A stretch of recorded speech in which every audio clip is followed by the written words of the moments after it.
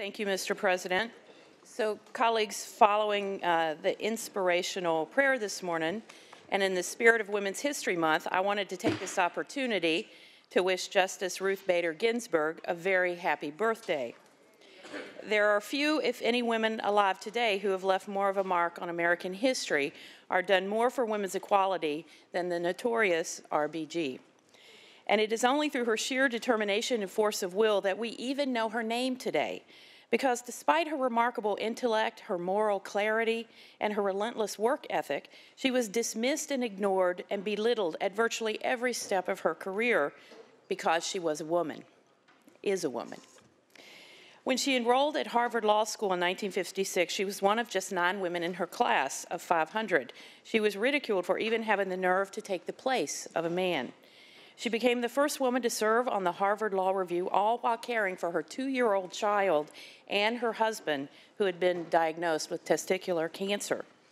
And when she ultimately graduated at the top of her class from Columbia Law School in 1959, she couldn't even get an interview at a reputable law firm because she was a woman. As a law professor, she became the first woman to earn full tenure at Columbia Law School.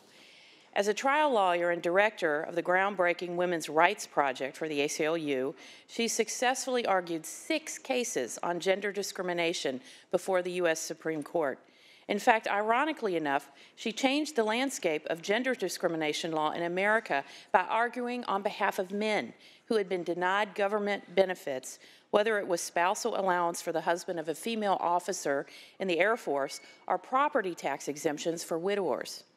Of course, she went on to become the second woman ever to serve on the Supreme Court, and now, despite her diminutive stature, she is a towering figure in American history. It's difficult for me to imagine just how different our world would be without her today.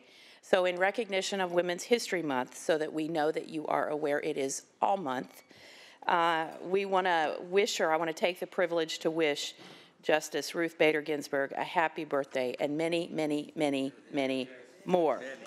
Thank you.